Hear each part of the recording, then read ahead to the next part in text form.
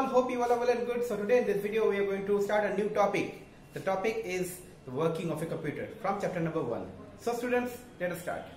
So children, from the real life activity, if we see that if we have to make a cake, then we have to collect the ingredients of the cake, isn't it?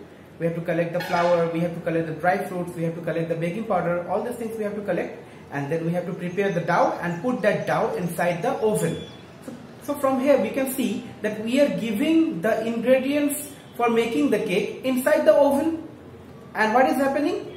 The oven is processing the ingredients, and after processing the ingredients we are getting the cake as output. So here we can see that we are giving input, the oven is processing the cake, and then we are getting the output.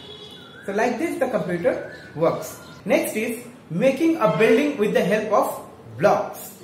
Okay, to make a building with the help of blocks, we need the blocks, isn't it? First of all, we need the blocks.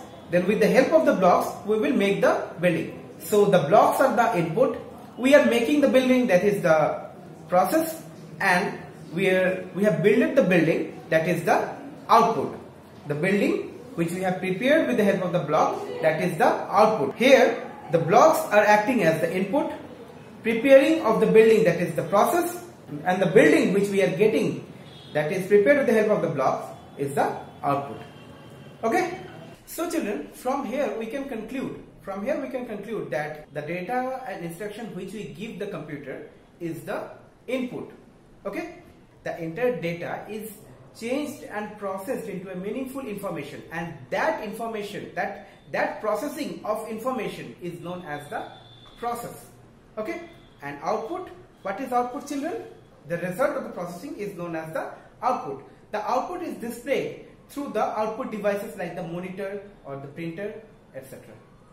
Clear children, how the computer works? So as a conclusion, I am telling it again how a computer works. We give instruction to the computer, that is input. The computer processes the instruction or the information, that is the processing, and we are getting the result from the computer, that is the output. Okay children, and this process is known as the input process output cycle. This is known as the IPO cycle, input process and output cycle.